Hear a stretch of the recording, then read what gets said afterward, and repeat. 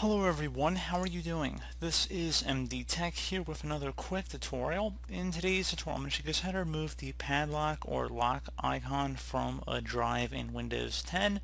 This should be a pretty straightforward tutorial, and without further ado, let's go ahead and jump right into it. So basically this has to do with BitLocker, and if you're looking to just turn off BitLocker on a specific drive, this tutorial will be for you. So let's just say we're going to go ahead and right click on the drive that we have the little padlock icon on, and you want to select the Manage BitLocker option. Select Turn Off BitLocker. Select Turn Off.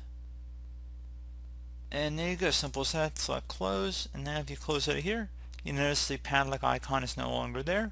So pretty straightforward process there. If you ever wanted to resume it, you could always just right click on the drive, select Turn On BitLocker, and then just go through the whole process again then to reinitiate it.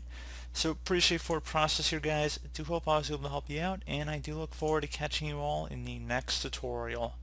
Goodbye.